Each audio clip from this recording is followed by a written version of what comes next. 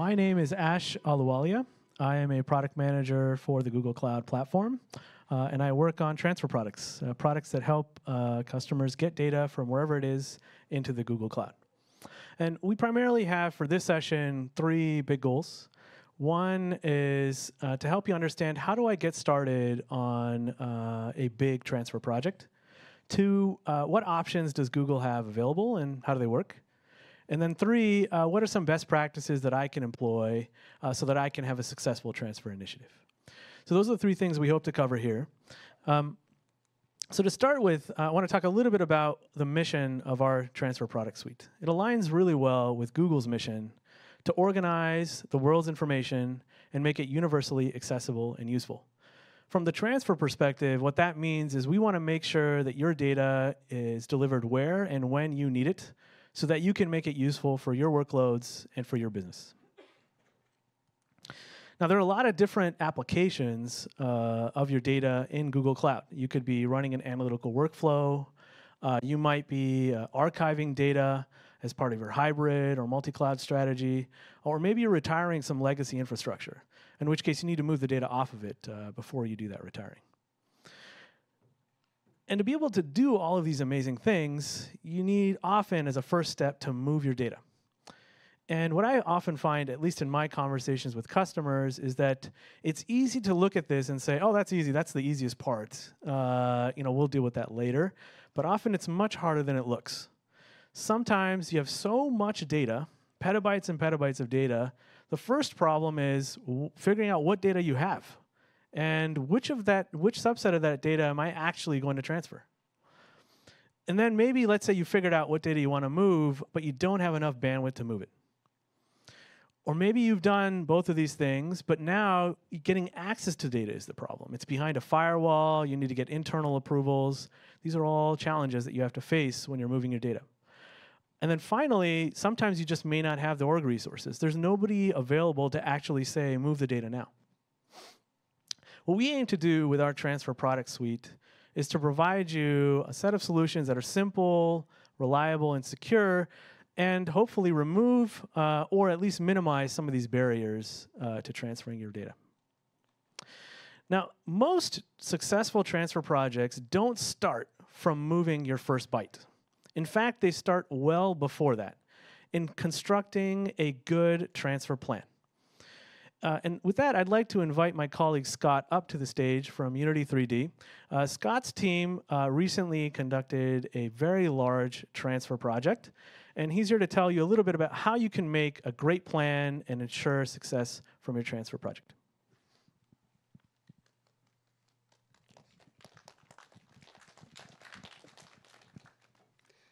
Hello, everyone. My name is Scott, and I work for Unity Technologies. I'm a DevOps engineer on the cloud team, and we recently utilized storage transfer service to move a large amount of files from S3 to GCS. So what do? Unity is the creator of the world's most widely used real-time 3D development platform. And what were we transferring? 500 plus terabytes of mini files varying in size from S3 to GCS. Unity was in the process of migrating many service infrastructure components to GCP. So we had several challenges and requirements, and one of our first requirements was no downtime for our customers. Another requirement was ensuring that all of our files made it to the end bucket. We had some files, actually many files, that had an older legacy naming pattern, so we had to take extra precaution to make sure all of them arrived. So some of the requirements, or actually the challenges we had, were updating our service code prior to handle this no downtime scenario. We also couldn't use the web console for this because of the complexity and the number of files, so we utilized the STS API directly, which helped us keep track of the actual transfers as they were happening. So how did we organize as a team? First of all, another team in Unity had already done a transfer project. Theirs was slightly less complicated because they had naming conventions that were consistent. So we essentially took some of the code that they had, some wrapper scripts, and tailored them to our needs. So our devs did a service code prep to deal with where to read and where to write files during this process. And so DevOps prepared scripts to test these transfers from our dev and stage environments before the final production run. So once the developers deployed the code, we did the storage transfers from dev and stage, and we did things like transfer speed times, logging any errors recorded in test runs to pave way for final production use. So some of the tactics we used that led up to this transfer event: speed tests were performed for transferring the files. We did it in both regional and multi-regional buckets. The end bucket was multi-regional for us. So we also tested a few transfers with smaller data in buckets that were in the same regions or close to the S3 and GCS regions. The final process was from regional. Actually, we transferred from regional to regional, and then inside of GCS, we did multi-regional transfer. So some of our key takeaways and best practices: these transfers can be complicated, so devs and DevOps work together to break down the process. Also, I suggest if your team can, find any internal experts that have done this transfer before, because you can learn from what they've gone through and maybe adapt your transfer to from their transfer. So how to prep for the transfer: do lots of testing. So testing will help you understand what to do in case you have problems in the production run. It also gives you a good benchmark for performance. It also may impact your production code, so know what your workload is. Also, consider the cost of transfer. We transferred over public internet from S3, so you have egress costs. Some best practices: evaluate all your transfer options. Also consider temporary regional buckets for your sync before you go multi-regional. So if you have to sync again, you can have time to sync to your single regional bucket and then decide what to do from there. Have a really good plan. Another final suggestion is have service accounts ready with STS roles. You're limited to a certain number of jobs per day, so if you run out of jobs, you can always use one of your other service accounts that are ready for the process. And most of all, prepare for any issues or mistakes. Okay. Thank you.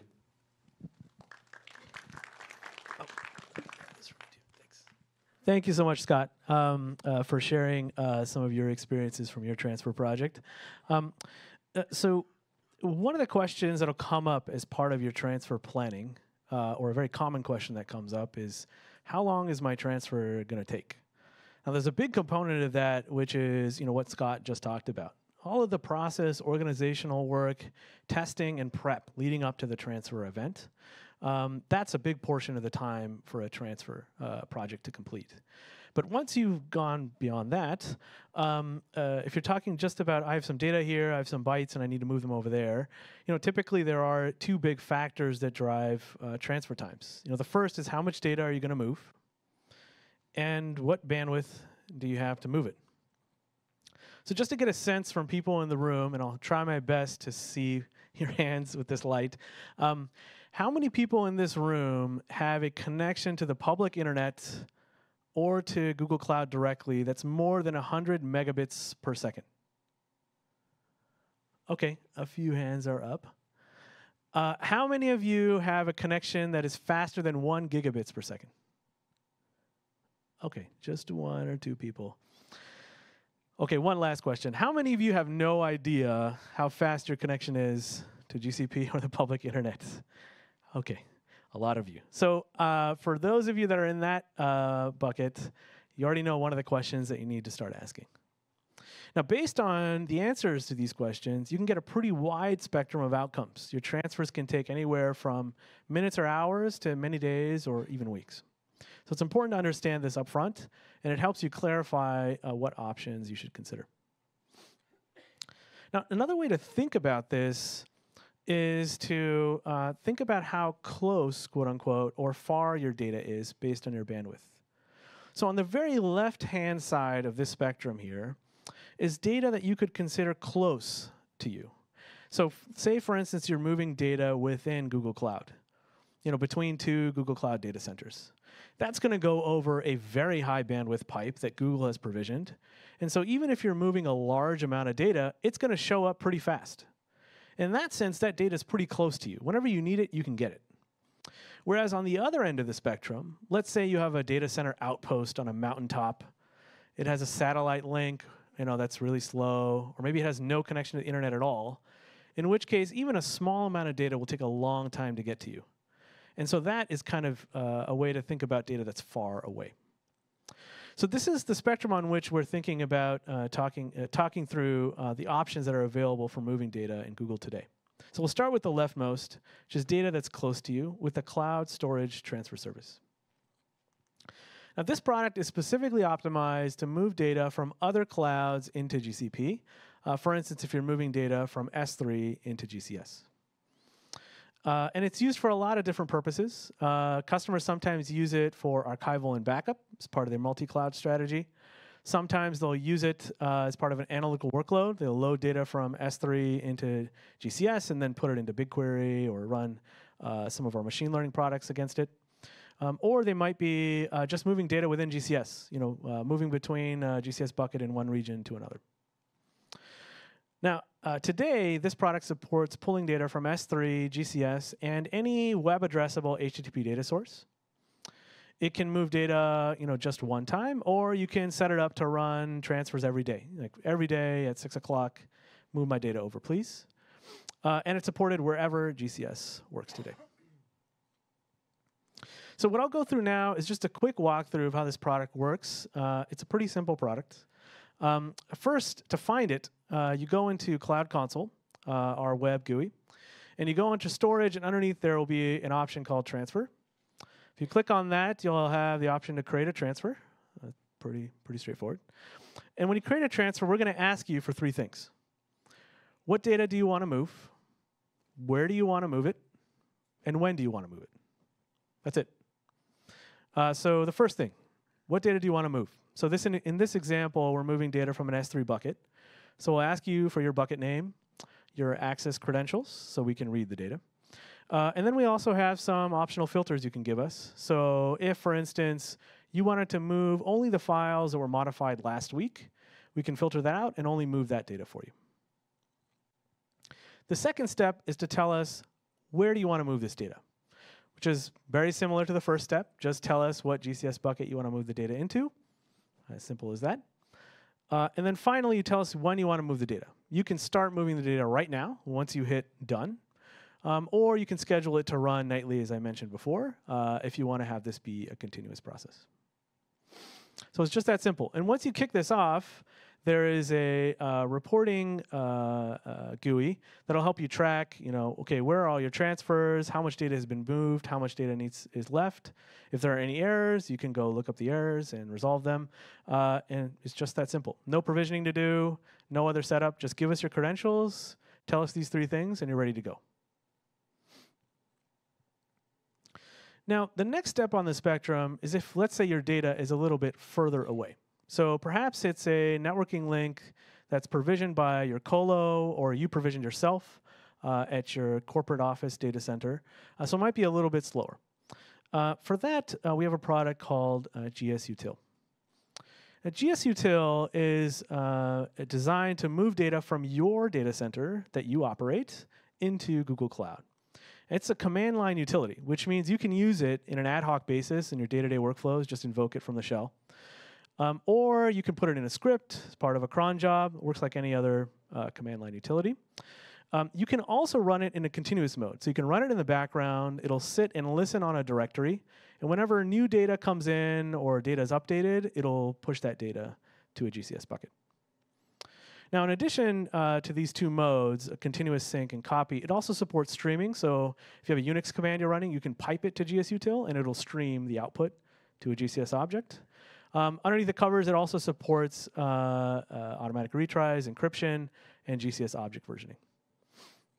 Now, GSUtil has a lot of options. I'm going to go through a few that I've found in my experience customers find to be pretty useful.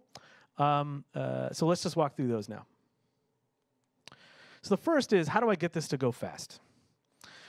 One option I always recommend is to use the -m flag for GSUtil. What this triggers is that it runs the GSUtil process in a multi-threaded mode so that many, many threads inside the GSUtil process are pushing many files in parallel to the cloud. You almost always want to use this. Now, let's say that's not enough. let's say you have running GSUtil, and it's using up 3 gigabits per second of your bandwidth. It's pretty good. But you have a 10 gigabits per second link.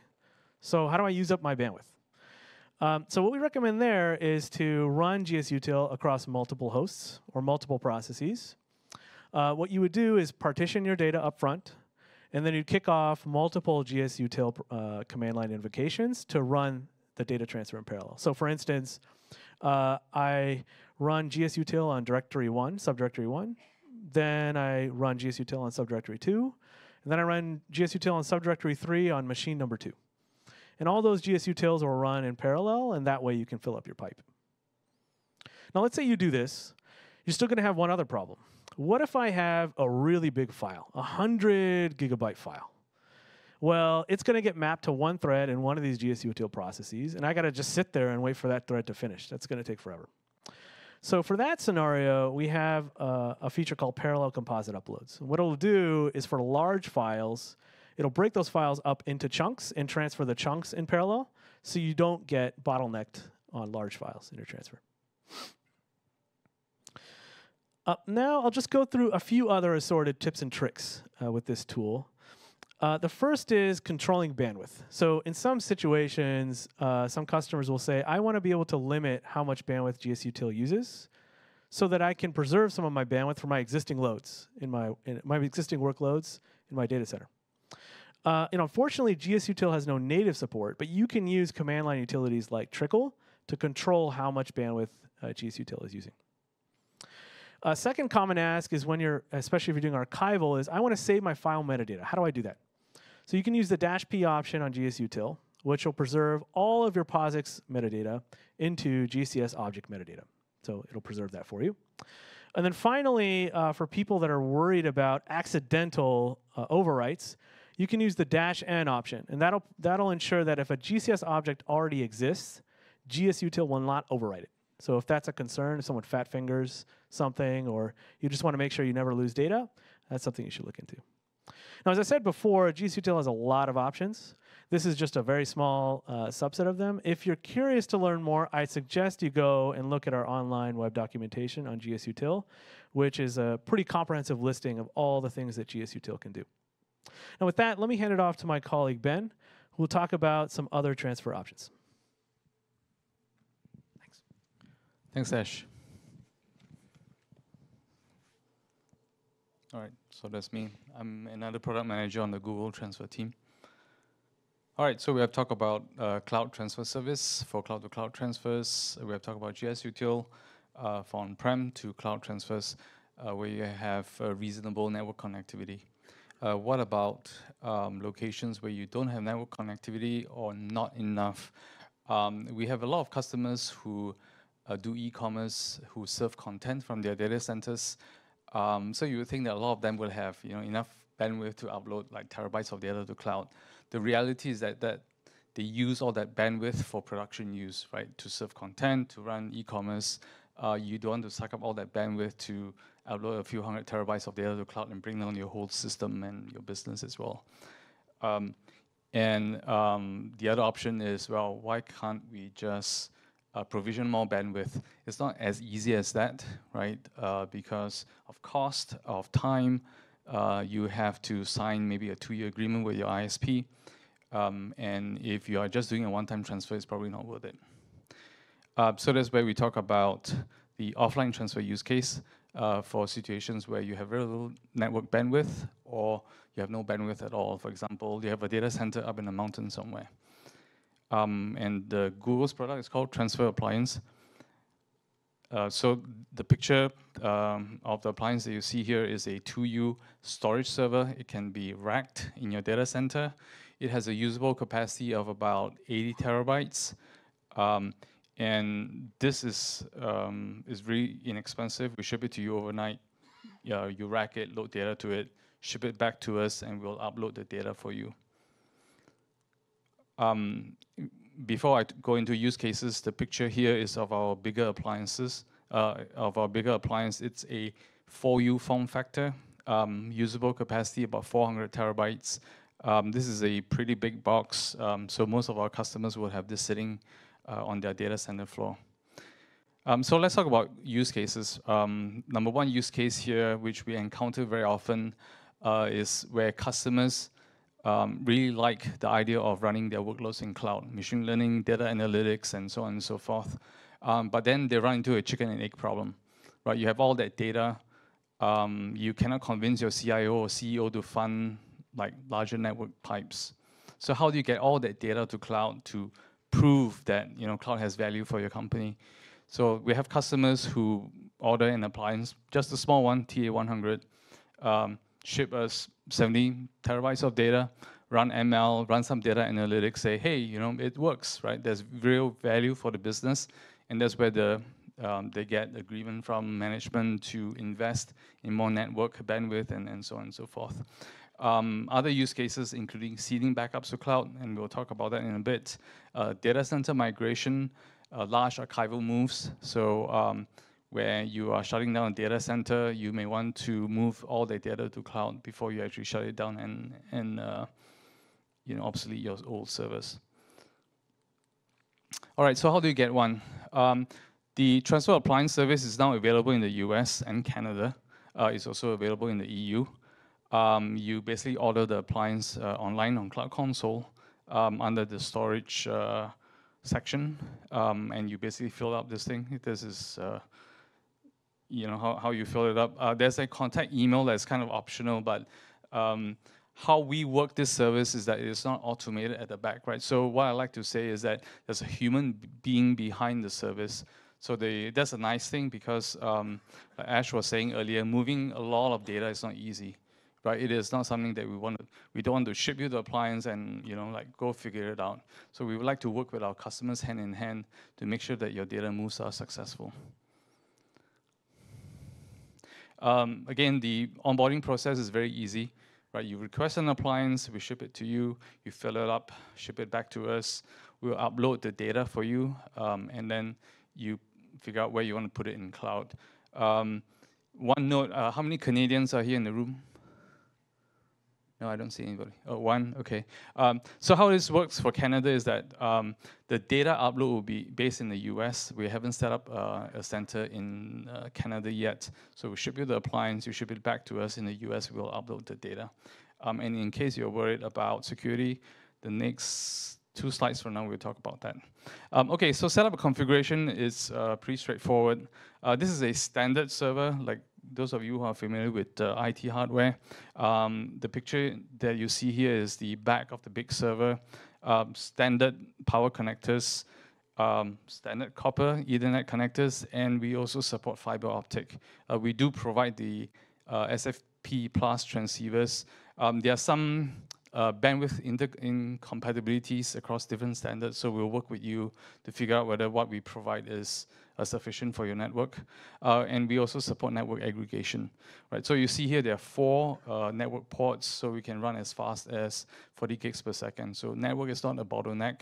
And talking about bottlenecks, a lot of times when we work with customers who have lots of very small files, they kind of complain that copying files from the existing file servers, Isilon, NetApps are too slow.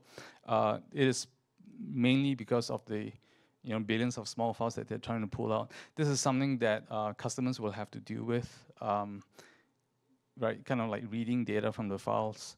Obviously, once the data has been read out from the original file systems, everything else is pretty quick. Okay, so talking about security, the key point here is data is always encrypted at rest and transit. We, Google, don't need the keys to upload your data, so customers keep and control your keys. The data is encrypted when it's copied onto the appliance, and customers will decrypt the data in their own GCP project once the data has been uploaded. And then what happens to the appliance after you ship it back to us? And after the data has been uploaded, we do a secure wipe of all the drives. We reinstall the OS and applications for the next customer. So it's like getting a new appliance. So a quick security summary. So you own, right? You, the customer, owns the encryption keys. You manage that. Data is always encrypted in transit. We upload the encrypted data into what we call a staging bucket, and then you decrypt that within your own GCP project, and then we wipe the appliances. Wipe certificates are available, obviously, for a lot of customers. They find that it's very important, right, for audit purposes. With that, I'd like to hand you off to Deepak, who will talk about one of the use cases for transfer appliance. Hi, my name is Deepak Verma. I'm Director of Product Management at Commvault, and we're one of the vendors that support transfer appliance on-prem. So I'll start at 10,000 foot level. This is kind of our blueprint architecture of what we can perform with Google Cloud. So break down the architecture on the left side. We've got a lot of customers that are running various type of workloads. It could be VM workloads, databases, applications, not just flat files that may need to get transferred. You got Commvault components, we call it the VSA, that's capable of transferring or writing that data into a GCS bucket directly.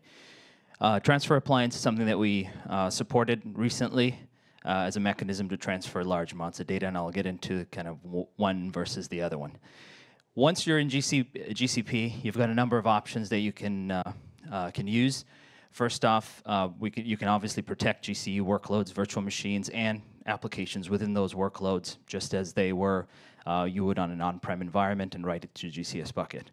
Other components of GCP that we support are file store, so you can back that up as though it were an on-prem NAS and write that again, that data to GCS.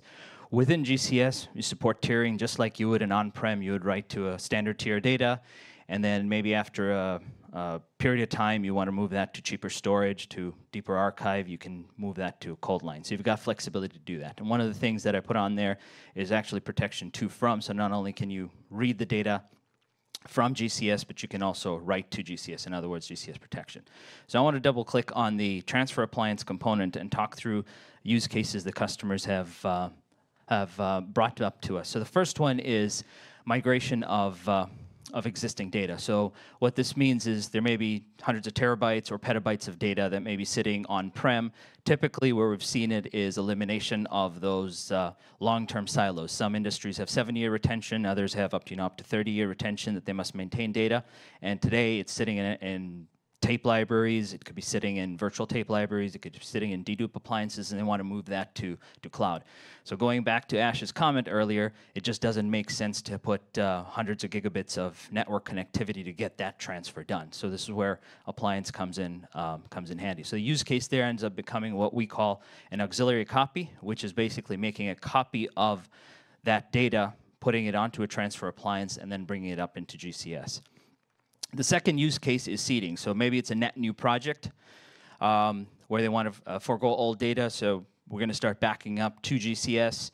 However, for the amount of data that we have, there's no option to perform a full. So I'll get to an example here pretty shortly, but the full would take a considerable amount of time. And you want to size your bandwidth for that full capacity because you're not going to be doing full backups on a daily basis. So I'll call this kind of a full or a baseline backup. The third use case is pretty interesting. It's popped up more and more is air-gapped. And this is more for ransomware protection where you truly want a copy of data that is not tied into your production network. So there are cases where customers have actually put their data into a GCS bucket knowing that they can recover in cloud if they ever hit that eventuality. The benefit that you get from a backup product driving that is obviously you're overcoming bandwidth limitations with the integration of transfer appliance, but you get the benefit of deduplication and compression as opposed to just copying the data flat, if you will. You have the ability to perform encryption, so Ben mentioned encryption. However, you can still do encryption at that level, so if your backup data is already encrypted, that encryption transfers through. And the other benefit, if you remember the architecture from the previous slide, you don't need any additional appliances or gateways in order to actually move the data to transfer appliance. So it becomes a seamless. So we treat, from an architecture standpoint, transfer appliance as though it were an on-prem GCS bucket. And where that comes in handy is that once the data has been moved to GCS, then you don't have to worry about having to change formats on that one. So adding a few components to Ben's steps here, so I changed it from 4 steps to 8 steps. You perform the ordering, you do the setup, etc. And then there's a component of what to transfer. So within the Commvault infrastructure, you can actually run reports that'll tell you about the data itself, when it's been touched, what files it is. So you can really select what specifically you want to transfer. Here, typically what customers have gone for is they'll select anything beyond 30 days. So they'll consider 0 to 30 day or 0 to 14 days operational recovery, things that they need on-prem to recover immediately. But then beyond that, they're maintaining long-term retention, and they want to transfer that type of data. Or they're going after large static files. So you can run reports against that. When you transfer the data, you've got two options, as I mentioned earlier. You've got the ability to do an auxiliary copy, which basically means it's sitting in a backup format somewhere, VTL, tape library, etc., and you would want to make a copy of that copy, or it's a full backup that you're baselining. The next step ends up being disabling any further writes. So once the transfer appliance is full, we want to completely disable any writes and data aging. Why? Because it's going to take some time to transfer the actual physical appliance, to ship it, to stage the data out. And in that meantime, if you've got policies set up that may want to expire data based on your SLAs or your business requirements, it's not going to be able to find that appliance. So that's something to keep in mind. The other aspect is what happens to daily transfers. And one of the things that we've found is that it's very beneficial to have the daily transfers, especially if GCS is going to be your ultimate target, to actually have those sent to GCS as incrementals. And I'll get to a little bit more on that one. So then you ship the appliance, you rehydrate the data, as Ben described earlier. From there, once the data actually ends up in your GCS bucket within GCP, all you have to do within the Commvault interface is actually flip a bit to tell it that now you're writing in a cloud library as opposed to a pseudo cloud library that was emulated on the transfer appliance. And why this is important is because we're going to use your credentials and your roles within GCS in order to get access to that data and to write new data. You enable writes and data aging, so we can treat that as though it were your data sitting within GCS. And you can do a test restore, highly recommended, and then you can continue using GCS for your incremental backups. So first, real quick high-level best practices. From a deduplication standpoint, one of the things that we found with cloud storage is we can use very large deduplication sizes because we can do range reads within those blocks of data. So where we've seen customers trip up, especially when transferring data, is on-prem. They may be used to writing a much smaller deduplication block size. However, when they transfer that data as an auxiliary copy into cloud, it's not optimized. So then you have to kind of do a rehydration and then a deduplication over. So the first time around to transfer appliance, it's beneficial to just have the right large block size for deduplication set. So it's one of the best practices. The other one is to definitely disable the backups and data aging. What that helps with is not upsetting your SLAs on-prem. That was the system is aware that that data is going to be inaccessible for a period of time. And one of the benefits you get is you don't have to, with the platform, have the fulls sitting, readable, available in order for you to continue doing incrementals. So obviously, from a restore perspective, you got to be aware of that, and by disabling it, then you'll know what restores are not available. And then sufficient bandwidth for interim and daily incrementals. And really, this is the sizing question of do I want to size for peak or do I want to size for incrementals? So you still want to consider your incrementals and start writing those incrementals straight to GCS. So what I really mean by that, I illustrated on the right side. So for super simplification, let's assume you've got 500 terabytes of data. You've got a gigabit bandwidth available to do the transfer. And let's say you've got about 2% change rate of net new data coming in. One option is you write the 500 terabytes as is through the transfer appliance. Or if you were to do it over the network, that would take about 51 days to transfer the data. You deduplicate it and compress it. That ends up being about 100 terabytes, which you could write in 10 days over the network. But then what you have to worry about is in those 10 days, there's going to be change rate generated, which means then you have to recursively catch up on that and recursively catch up on the next and the next and the next. And of course, we're assuming there's no growth. So the idea here is that that 100 terabytes deduplicated and compressed is written into the transfer appliance. The transfer appliance is put on the truck and sent across. Let's assume it takes 2 weeks to get that data to show up in your GCS bucket. So in those 14 days, you've generated another 28 terabytes worth of data. So now you're kind of at the position that you were earlier, which is how do I transfer that? Do I do it over the network? Do I get another transfer appliance? So you don't want to do either one, preferably. What you want to do is at the bottom where you're actually sending your incrementals, which is 2 terabytes, considering it's 2%, to GCS directly. So now we're talking about, mathematically, about 5 hours to transfer that data. So you think of it as 2 buckets. You'll end up with one bucket that has your fulls or your auxiliary copied data, and you'll have your second bucket, which will have your incremental data. And from a platform perspective, there's no complication, no issue for the system to be able to pick up where the data lives. So if you want to be able to do a restore, it knows that to read from bucket 1, an incremental bit from your new bucket versus from your old bucket in order to pull that. So the important aspect here is that 28 terabytes or 3 days, because you're generating that data while the appliance is on the truck. And then you can finally catch up. So the better approach really is at the bottom, where you're just sending incrementals straight to GCS over your network. And what that ends up being is, yeah, I can keep my network at a gigabit. I don't have to provision an immense amount of bandwidth just to account for the 500 terabytes, which would be a one-time transfer. And hopefully you never have to transfer the 500 terabytes back, so you never really have to worry about that. Ben? Thanks, Deepak. All right, so just a quick summary. So we have cloud transfer service for cloud-to-cloud transfers, GSUtil for on-prem to cloud transfers if you have enough bandwidth, and obviously if you don't have enough bandwidth, there's transfer appliance.